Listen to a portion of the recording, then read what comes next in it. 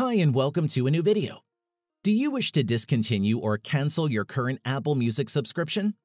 In this video, I will show you how to do this on 3 different devices, so you can pick whichever suits you best. Let's go.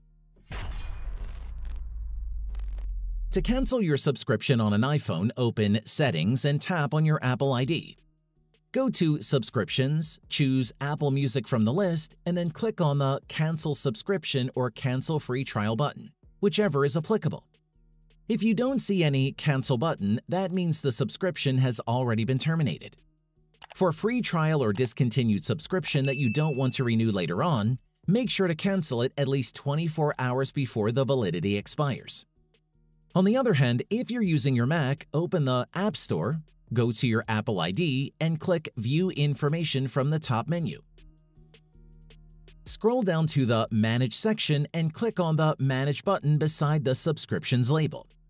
Then look for Apple Music from the list and click the corresponding Edit button. Hit Cancel Subscription and confirm with Done.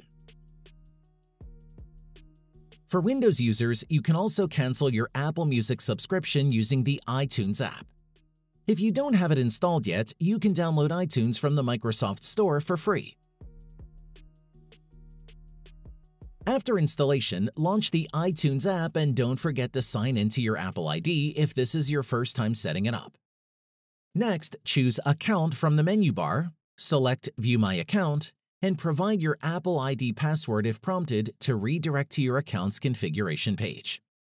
Scroll down to the Settings section and click the Manage button next to the Subscriptions label. Locate Apple Music, click Edit, and then hit on the Cancel Subscription button. Finally, confirm all your changes with Done.